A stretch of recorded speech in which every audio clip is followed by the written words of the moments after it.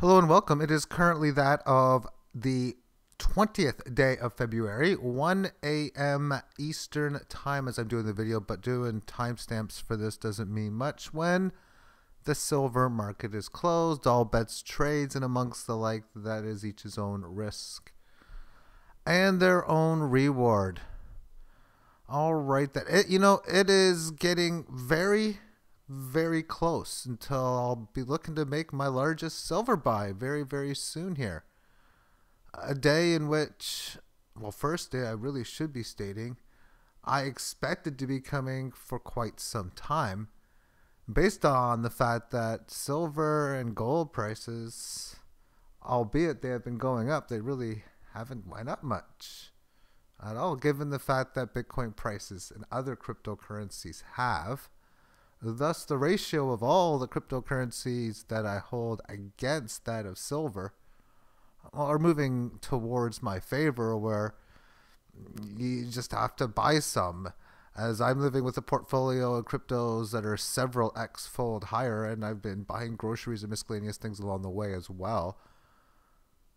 And now it's getting to the stage where, okay, if you have like, say, 100 units and your 100 become like 400, 500, 600, if you pull like 2, 3, 400 off the top on the 600, you're in better shape where you were in cryptos before, and you got a lot of silver.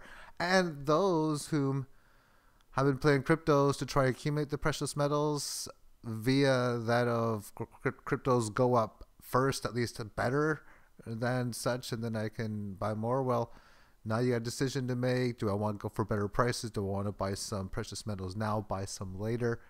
And for me, I'm going to be working on both the numbers in the sense of, okay, I've had some amazing gains on the crypto sense, so I'll pull out an X, and X will be a decent percentage, but could also be higher, which will make my ratio or my silver holdings, let's say it noticeably go up a bit at least this time.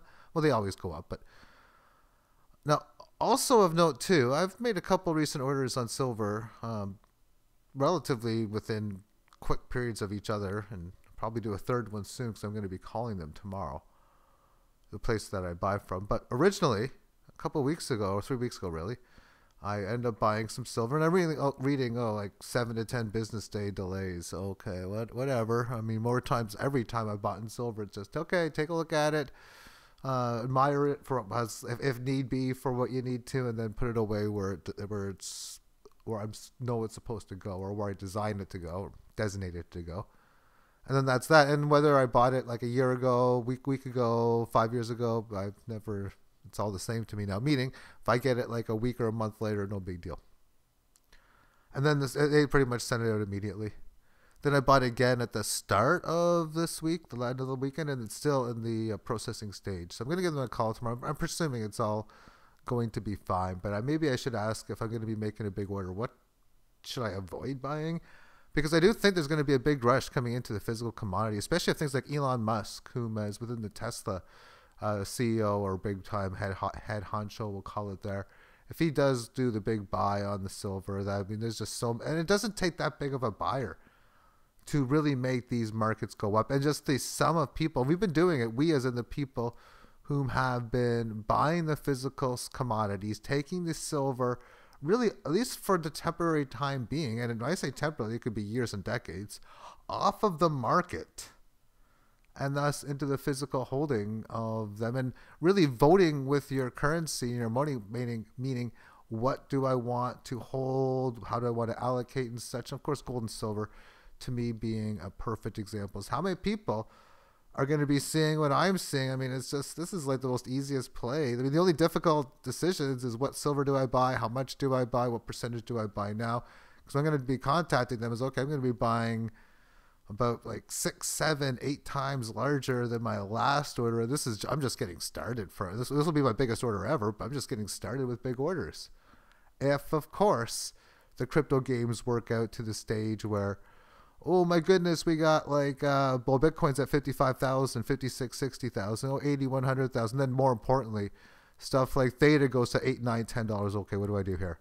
Or I have like Polkadot that goes to like $100, $200, $300. What do I do? A Bitcoin Cash, 2, 3, 4,000. Litecoin maybe 5, 6, 800. These are all realistic prices that can come, and when those prices occur on those spots, and I almost have no choice but to allocate it into that of precious metals. Within the daily term time frame, I do like the setup in here. I like how the 18 moving average has been rising. Price action has stayed within it. Even in today's session, we had price action dip below it, but not for that long, as we had the price action come down at like the start of the day. Really, it was like, and then that was it. Just not long, hardly anything at all. It was one of those like flashes, kind of, not even a flash crash, because it only went down like 3-4%. I mean, I guess on the minute time frame, and I guess I can show that.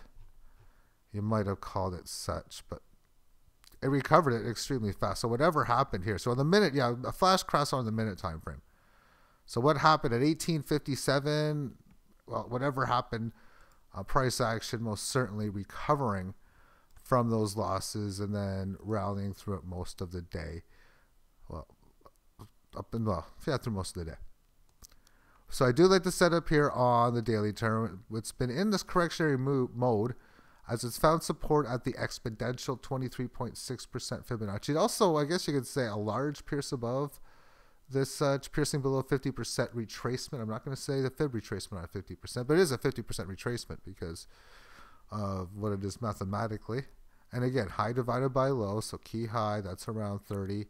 Key low, that's around 11 and change. To the exponents, this is 76.4, 61.8, and 38.2. And then you multiply the low again, which in this case is about 11 2/3.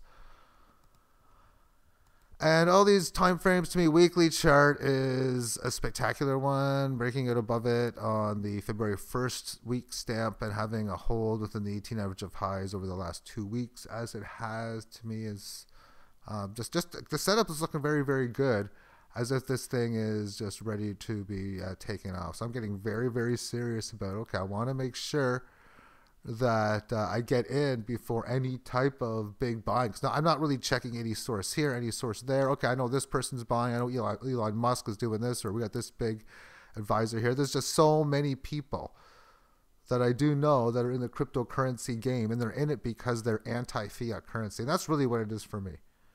And I'm anti-fiat currency and very extremely pro advantage gambling.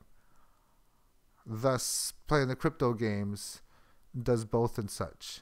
And when I first seen on silvergoldbull.ca, which is whom I'll be calling on Saturday. If not, I'll call them on Monday, I suppose.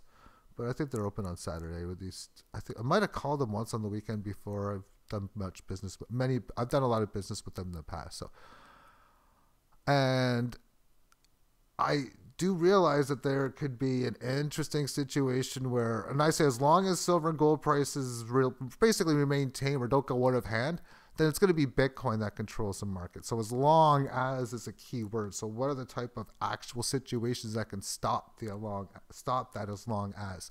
Meaning, is it possible you see Bitcoin go up like X percent, and a good X percent, like not 20 or 30%, but Bitcoin going up 60, 80, 150, especially if we're talking over 100%. And then it underperforms silver and even gold, but mainly silver, we'll say. That is a possible scenario that I know can come into play, where we could see Bitcoin maybe go from 62 to 85,000 or 90,000, yet silver's at like $85 or 100 because of some sort of big event that occurred that got this happening. They bought it up big on all of these bullion exchanges. And then they bought this the ETFs up. They bought the future contracts here and this option and that option and so on. And then again, a lot of people together is bigger, is damn big. Let's put it that way. So that's why I'm a little bit interested to see if anything like that's going to happen. I realize if I do buy any silver and then the price of silver goes down, I'm buying an asset that I realize to me is, safe. Do we have a chance of, say, aliens coming down and sending 55 billion tons of silver, giving that to us or just trading it to us? Thus, we have so much of a supply, it's basically hardly worth much at all. That's about my biggest concern right now for silver. And if that's my biggest concern, yeah, it's not a concern at all, because I'm just trying to figure out the most screwed up long-term situations where silver would have a major decrease in value over a significant period of time. Fiat currencies, all cryptocurrencies, give me 5, 10, 20, 40 years. Oh, that's a scary thought. On both sides, both bullishly and bearishly to what those things will do. And the fiat debt notes, are they going to gain in value? I mean, really? Okay. But are we going to have it hold or not lose too much? I mean, if we have inflation of just, I've said I mean too much, way too much, but if we have the situation of inflation where over, say, 25 years, it only loses like half or 60% of its value, and inflation is only 130%. Well, that's not really losing its value. That's what I talk about, and not getting destroyed. I do believe highly that gold and silver, especially silver, is not only going to enable such, and not only enables such where you don't get your ass kicked, but heck, you don't really even lose from buying power for the most part. Meaning if you buy today, 5 years from now, 10, 20, whatever year, how many years you choose from, almost every single asset class is cheaper for you. Pretty much almost, because you never know which other miscellaneous items will have spectacular gains. And of course, major asset classes, real estate, all types of currencies, and so on and so forth. Food. I was going to say music, but I guess the music industry, whatever. I don't know why I was thinking that. But yeah, so just the idea of turning more cryptos into such, doing some mathematics to determine, okay, if I take this much out of my portfolio and cryptos just keep going way up, I'm going to want to be in a really good situation. I'll just keep on saying, okay, what's my next stage for my next order, and how much bigger could that order be? When I first started way back when into silver, and way back when, let's just say back in here, I am learning about the fact that you could actually buy and sell a market, and it's like gambling. It's like a bankroll that goes up or down. You win, you lose, and well, now that's music to my ears at that time. And because I'm learning about such, I'm also learning about the world economies and gold and silver and all that type of stuff. And then learning about how the markets, well, my goodness, stock market's probably going to collapse and everything. Okay, dollar's backed by this, and at that point, when I was going through, I decided, you know what, I'm going to put a target to get over 1,000 ounces of silver, which that's a long, long time ago that I've surpassed that number. So now I've increased to another 0. Okay, I'll go for 10,000, but even go further, I'm always going to want to have 1,000 ounces of silver for the rest of my life.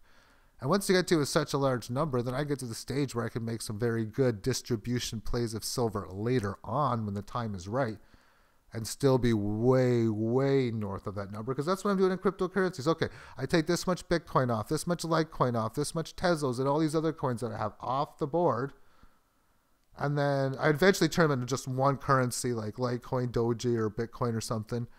Probably Litecoin because it's the easiest. And then figure out what I'm going to take out on it, and then there we go. Make my buy, and then have some fun as the next purchase comes in.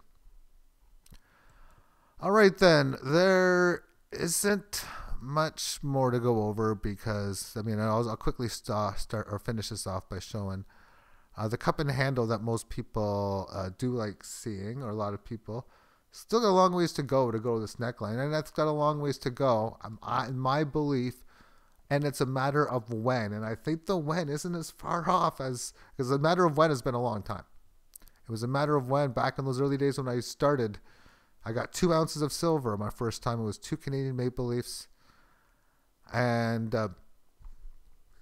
then I knew the matter of, but it's been longer than I thought it would back then. Now it's getting to the stage where things are just picking up extremely, extremely big. And now I don't know if this volume means too much, but at least on this chart, the volume is higher as it continues like over the last few years.